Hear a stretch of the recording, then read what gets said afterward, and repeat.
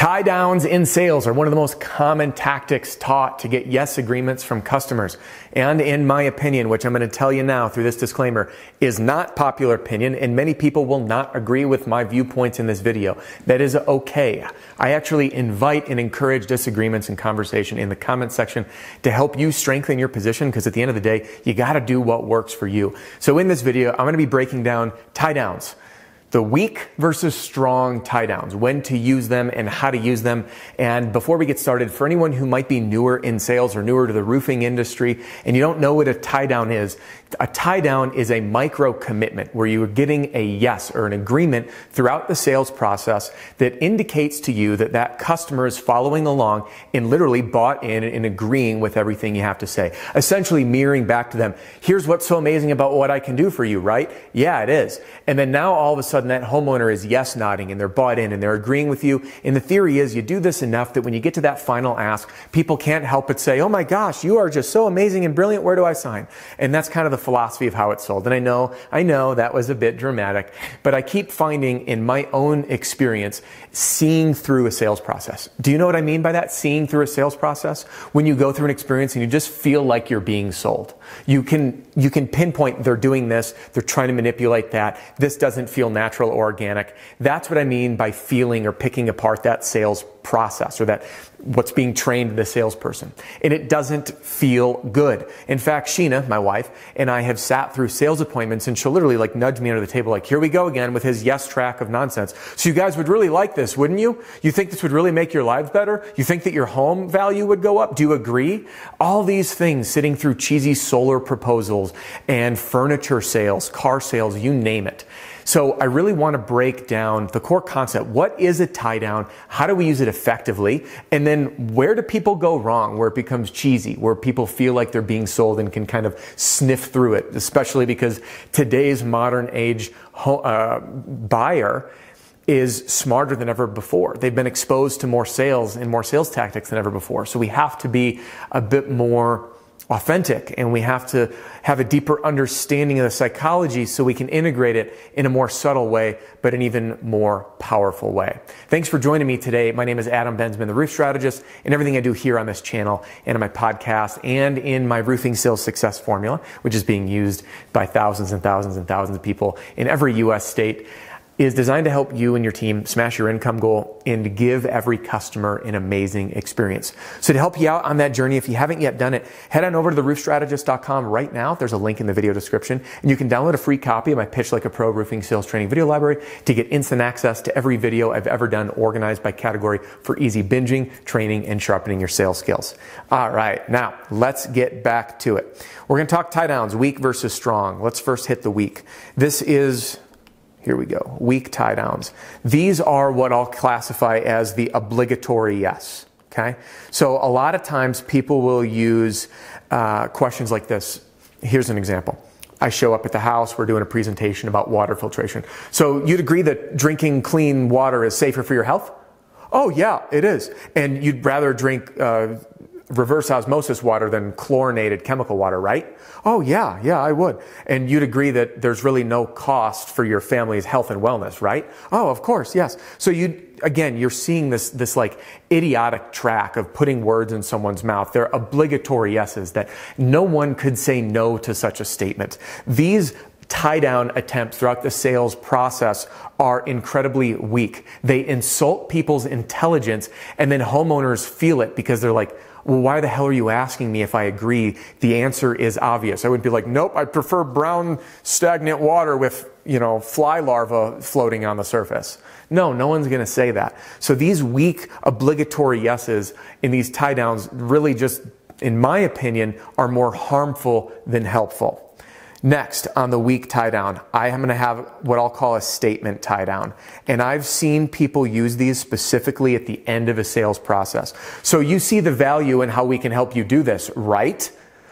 Yes. So you see how important it is for us to be on your side through this process, right? So those type of statement tie downs are forceful, that we are forcing our opinion. You know this. You've told me this before. Please agree with me again. That's what comes across. And yes, I know I'm animated, I'm dramatic, but I'm trying to get that point across to you of how it feels to be on the receiving end of a statement tie down, where you're being commanded of a viewpoint or reminded of something you said. Well, before when we were talking, you understood why you'd want to own your electricity and not rent it, right? By the way, classic solar tie down. All right, using this statement and using words that they've used previously, especially when that was also a leading statement, like, would you rather own or rent your electric? I'd rather own it. So you'd agree before that you'd rather own your electric than rent it, yes? Yes, and that's part of these tie downs that people use. And again, you're using both the obligatory yes, you're putting words in people's mouths, and then the statement tie down is darn right forceful. So there's how I believe that tie downs are more detrimental than helpful. And now you're probably thinking, well, Adam, if you're such a wise guy, what are the best tie downs? Now, let's start with a disclaimer. When I say best, this means this is my opinion and my experience. This does not mean that I'm preaching the gospel. This does not mean that what works for me is going to be the exact same thing that you need. So I want to give you this disclaimer. When I say the best, that's what's worked for me and the many thousands of people I've trained. Do I have all the answers? No. Do I learn every day? You bet I do. So if you disagree or agree, let's just keep it professional here where we can all benefit from each other. Your disagreements and your things that you maybe agree on or maybe something I missed. So share those in the comment section below. But my final disclaimer is this. Experiment with everything you learn here. That's the beauty of sales. Prove it right or wrong for yourself, and either way it will strengthen your position. And the last piece. I know I've said final a few times, but I keep thinking of final things. And this is the final one. And then we're going to get to it. If it ain't broke, don't fix it. If what you're doing is leading to success, I'd be an absolute moron to tell you otherwise. Fair enough, disclaimers aside so we can get into it. This is what I believe is the best tie down. And this is a bit more advanced to teach. So this is going to be a tie down where we get the homeowner to continue selling themselves. So the weak tie downs, all we're looking for really is a yes agreement. Come on, pen, here we go. Is a yes agreement. All right, that's really it. I just want to get them saying yes. But what I view the best tie downs are is when we get the homeowner, get them selling themselves. Okay? Now, what do I mean by this? I'm going to show you an example. This is the outcome that we're looking for, is getting them to sell themselves. I don't care about a yes. I'm going to give you the obligatory yes if you ask for like clean drinking water.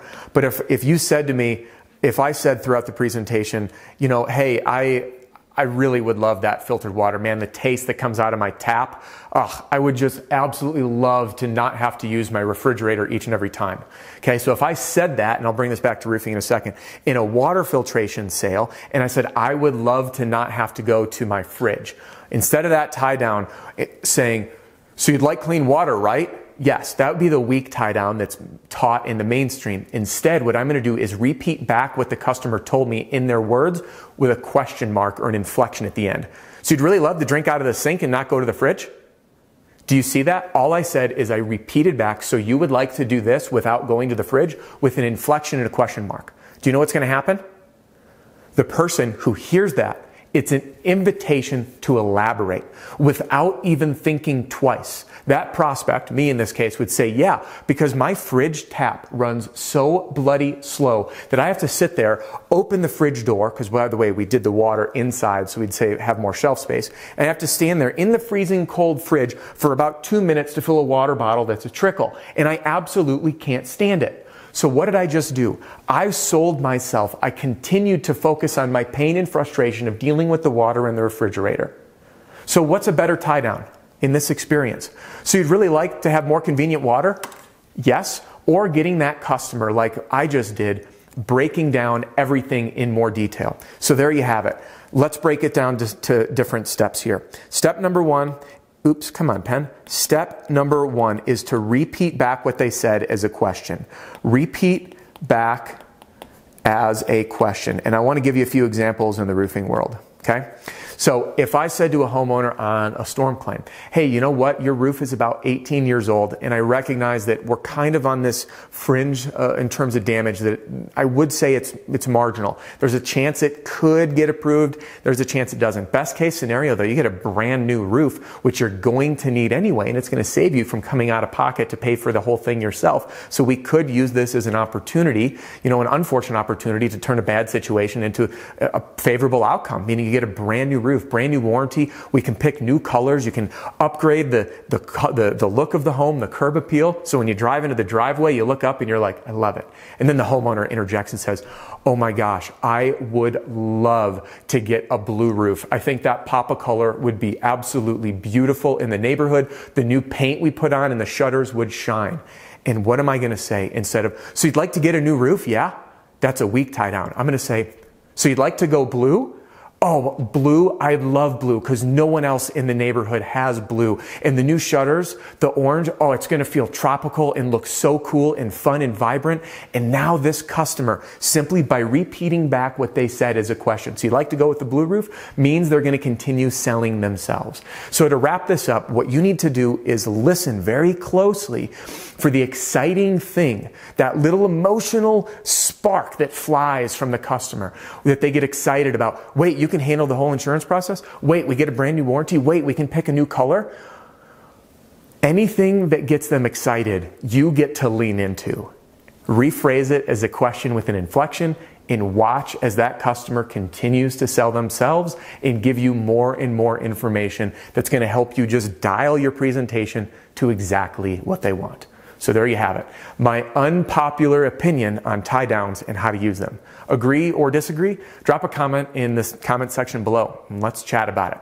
And thank you again for joining me here today. If you haven't yet done it, I would love to make sure that you catch every new episode. We're putting on some new shorts as well, so hit subscribe to the channel so you don't miss a thing. And if you haven't yet done it, get your free copy of the Pitch Like a Pro Roofing Sales Training Video Library right here. And I will see you on the next one.